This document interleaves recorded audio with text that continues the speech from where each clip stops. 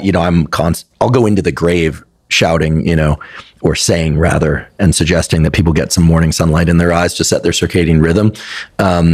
But far viewing at least a few minutes and ideally hours per day, or a mixture of near and far viewing by being outdoors, just seems like a good thing to do regardless of age. So are there any data in older people, not necessarily elderly, but older people? So people in their, from say 25 years of age into their 60s or 70s, that getting outdoors and getting this full spectrum light is healthy for the eye in ways that are separate from the known healthy effects of doing that on circadian rhythm setting. Yeah. The circadian part's pretty clear.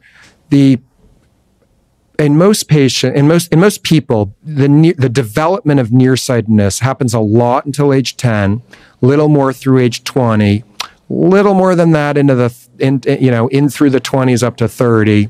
Tiny bit in the 30s up to 40, but usually by those later ages, your prescription might be changing a quarter of a diopter. That's the measurement that we use when we, give you your glasses prescription. A quarter of a diopter, half a diopter. It could get a half diopter more nearsighted or less nearsighted, once you're aging into your 40s, 50s, and beyond. So most of the action on nearsightedness development is actually really happening in the younger ages. So again, the premise of intervening in an older person, and I'll just include you and me in older people for the sake of this definition, as much as I'm reticent to do that in general.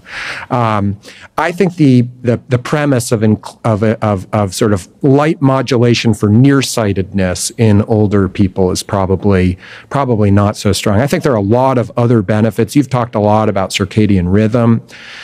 There are so many health benefits to exercise. And, if you're getting outdoors, there's a good chance you're going to be walking or bicycling, so exercise value for the health of our eyes and the rest of our body is clearly there.